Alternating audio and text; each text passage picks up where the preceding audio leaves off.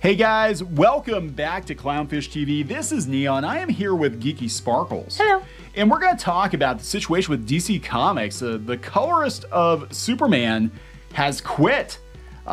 He's quit, and he said it's because DC Comics is too woke. The comic's too woke, and he's tired of the SHIT going on in comics right now. Comic book characters being ruined. Tired of the fact that Superman's motto has changed from truth, justice, and the American way to truth, justice, and a better tomorrow. Superman replaced with his son, who's got a male love interest with purple hair that's an activist. It's pink. Maybe it's pink. Puce. Puce. Okay, we'll meet in the middle. That should be his name, Bruce Puce. No, it should not be anybody's name. Every time I look at you, I think of Bruce Wayne. But I can't have Bruce Wayne, so I've got Bruce Puce. There you go. All right, we're going to talk about that because this is a really interesting situation that has bled out into the mainstream media. Normally, when there's drama associated with the comic book industry or individual comic book creators, it doesn't hit the mainstream. Mm-hmm. This one hit the mainstream. But they're going to say you're looking at Fox News, which I don't even watch Fox News. But it's not. It's Newsweek too. Newsweek's got it. We got Screen Rant's got it. I think The Independent had it. There were several. See, I think that's more pink than purple. Okay. Several. They call it K-pop places. boyfriend. Daily Mail, Independent, Screen Rant, Lad Bible, Metro, Yahoo News. I mean, it's all over the damn place. So it's so funny because some of the comic book media outlets are trying to downplay all this. Oh, surprise, surprise. And it actually helped blow it up. I'm surprised there's comic book outlets still anyway, because, like, it's going down the toilet. Well, they have an audience? They talk more about other stuff not related to comics. Yeah, I would think. Anyway. Toys and video games and drama. Lots of drama. The drama is great for clicks. It's okay, we talk about drama too. Sites like Bleeding Cool. Drama is definitely great for clicks, but I think the story originated from Bounding in the Comics, and several other places picked it up. I have no idea. You have to explain this whole thing to me, because this is all something you follow and I don't. Yeah, I've seen a lot of people talking about it, and I wonder how many comic book creators are going to leave because of a lot of the changes being made to characters. We know some quietly leave, but I don't think as many have just like rage quit. DC or Marvel. Some of them were forced out. I mean, we talked about that in a previous video, talking about blacklisting in comics and the Comicsgate situation and all that. And some of them were just forced out.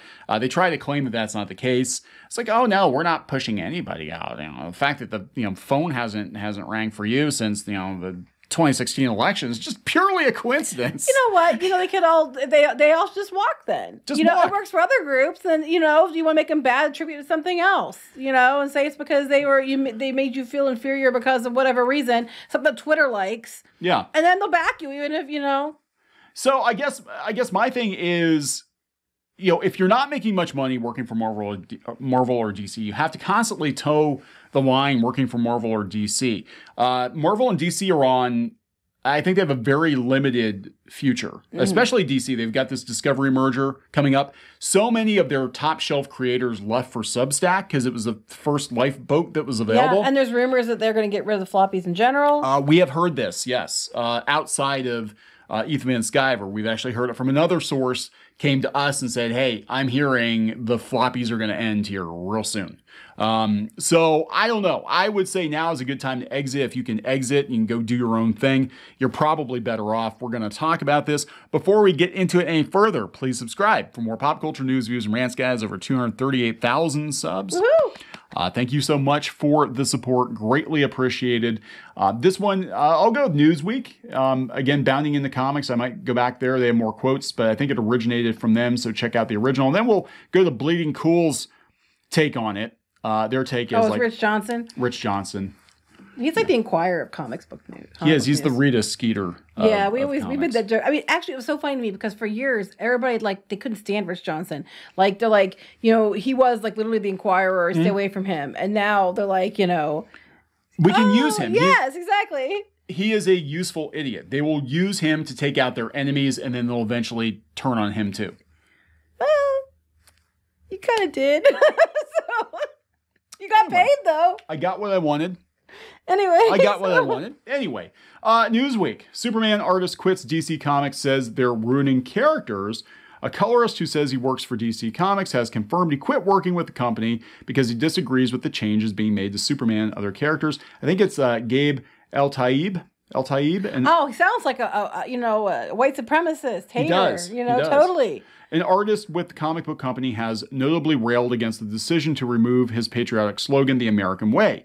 The artist announced his exit from DC on a YouTube live stream with former DC Comics worker Ethan Van Sciver. Oh, okay. That's the problem. This is what it is. Okay, this all makes sense now. So what's going to happen, right? What's going to happen? This is going to be the Streisand effect. Because the media is going to try to smack this guy down. All these news outlets are going to pick up on this, and people are going to be like, who's this guy? Who's Ethan Van Sciver? Oh, let's go buy their comics and see what the big deal is. Mm-hmm. And that's exactly this is what happened with Diversity in Comics. Richard Meyer, he wound up doing like $300,000 or $400,000 on Jawbreakers, a book that probably would have struggled to hit $30,000 before he blew up and all the media outlets were like, oh, what's this Comicsgate thing? And so good luck with that. Tired of this shit. I'm tired of this shit, Eltaeb said on the podcast in relation to the changes, but he confirmed that he would work out the rest of his contract with the company. Well, apparently that's not going to happen. They're going to recolor the whole. Oh, really? Yeah, we'll show you. Finishing out my contract with DC, I'm tired of this shit. I'm tired of them ruining these characters. They don't have a right to do this. Well, they kind of do actually have a right to do it, but it's not a smart business move. I still can't get over this. Like, his nose, that's not how noses... But, I mean, technically they have a right. Technically they do. But the thing is that these characters predate their current IP holders. And same with, Marvel and Disney and Star Wars and all that. There's just not a lot of respect for... I guess you could say legally, they have the right to do it. Morally, ethically, they should probably keep characters intact. Right, because you have fans that, support it and make new characters. But if they don't mean anything to you. Right. That's you can sum it all up there. If they don't mean anything to you, you can do whatever. It's just a way to get your agendas put in. Speaking about the change to Superman's motto, he said, what really pisses me off was saying truth, justice, and a better world. Fuck that. It was truth, justice, and the American way. I mean, it's been that way for years and years. Yeah. He continued, my grandpa almost died in World War II. We don't have a right to destroy shit that people died for to give us. It's a bunch of fucking nonsense. He added, they call us bigots and racists and shit. I would ask them, find me in the effing mainstream, not on the fringes. One effing book, one effing t-shirt, one movie that says that leftism is bad and conservatism is good. Find it for me. They effing won't. They're not letting anyone have a voice. They're effing bigots. Well, here's my thing about this. They go on about inclusion, they go on about diversity and acceptance, and they are like the most bullying group people. They not everyone, the extremists. Of course, I'm talking about extremists that I've ever seen. And for all their, it's basically everything that you accuse you of, they themselves do, and that's what I have a problem with. He said it's been bottled up for 5 years. The move comes after DC Comics made headlines last week for deciding to make the iconic superhero character bisexual. No, disclaimer. It's not Clark Kent. No, and they keep doing that. Like Newsweek's trying to say, it's no. No, it's not Clark Kent. It's his son. DC Comics said, Jon Kent, son of Clark Kent. See, because the headline needs to read, Superman's gay. No, Robin's gay. A Robin is gay. There were many Robins. Mm-hmm. Or bisexual, sorry. One Robin is bisexual. Well, currently. Just give them another couple of years. They all will be. Yeah. But I'm just saying, like, that's how they get the headlines. Oh, my God. We killed so-and-so. And then it's always like, oh, yeah, it wasn't the actual so-and-so. I'm just offended that Robin isn't actually a bird. I know, right? How dare they? All right. Anyway, yeah, it's Jon Kent, son of Clark Kent and Lois Lane, becomes romantically involved with an activist journalist named Jay Nakamura. The issue Superman, son of Kal-El, #5 will be available. Go buy it. I've always said everyone needs heroes and everyone deserves to see themselves in their heroes, and I'm very grateful to DC and Warner Brothers, said Tom Taylor, writer of the series in the press release. Is he like a K-pop or J-pop fan? Because it seems like it. Anyway. It's almost like a straight guy trying to write gay. Like, what do I think gay people look like? I don't know. They all have purple hair. I don't know. They're all thin. I don't even think that much into it. I mean, to me, I think there's many reasons why they changed it, and I don't necessarily think it's always a bad reason, but I just think that the media is feeding into it. It's bullshit. I think that people, they have to stop changing characters. If you want other characters, then just make new characters. You know, it's not that hard. As far as DC having a right to do so, they do have a right to do so, sadly. Is it the smartest thing to do? No. But, you know, so he said he was going to quit and they fired him apparently, or they just recoloring it all, you said. Yeah, I think they're going to recolor it all, coming from... You don't want him touching any of it. How dare he? Ew, he's going to get his man cuties all over Superman. And they, okay, when you put a DC Pride rainbow on, that's another pet peeve of mine. And I you know, they always throw these rainbow things on stuff and they're basically trying to cash in on the people they said they're trying to help. They're trying to take, they want your money. Look, this is a corporation. At the end of the day, same with Disney. Like, we've seen how two-faced Disney is. We did a video talking about Gravity Falls, and Alex Hirsch was angry because he was like, wait, you wouldn't let me put gay characters in Gravity Falls, but you're going to pander to Russia and China, and, you know, but you're going to sell all kinds of Disney-fied Pride merch. With rainbows on it. With rainbows, They literally have pop vinyls that are Disney characters that are rainbowed. I mean, it's just, not in Shanghai Disneyland. It's just yeah, right. It's just a ploy to say, like, what market do we need more money out of? Yeah, they used to chase the Christian market. Now, Universal still has a Christian rock concert, but Disney for many, many years, you know, until it became out of vogue, they actually had Christian everybody concert forgets series. that, but they also had gay days. So I mean, I just looked at it always as, hey, they're just appealing to different demographics. They have fans in all these demographics, so why not? And I never had a problem with it. Everybody's money's green, except for those Bitcoin freaks. No. Now they have rainbows on them because you have to make sure that they know it's for them. Because don't you know? On the Bitcoin? No. On all this stuff because LGBTQ plus people won't know it's for them unless they put a rainbow on it. Because they thank God they're there to tell them what's for them and what isn't. Is that like the ESRB? Where it tells you it tells you like the rating. Yeah, see this one's rated gay, guys. It's okay to buy this. That's I can buy it is. Or it's kind of insulting. Or a straight person picks it up and goes like, "Oh, this one's rated gay. This is not for me. I can't read it. I'm not allowed to. I can't. It's got a rainbow on it. Not for me." They don't want my money. They want it's only for people that are LGBTQ. It's really stupid when you think about the whole thing. Anyway, so it's gonna be delayed a week. Time to be recolored. Gabe has criticized the comic series on a Comicsgate video stream. Just as the book was receiving mass media saturation over the new Superman, Jon Kent, son of Lois Lane Clark Kent, again, different Superman, not the same Superman.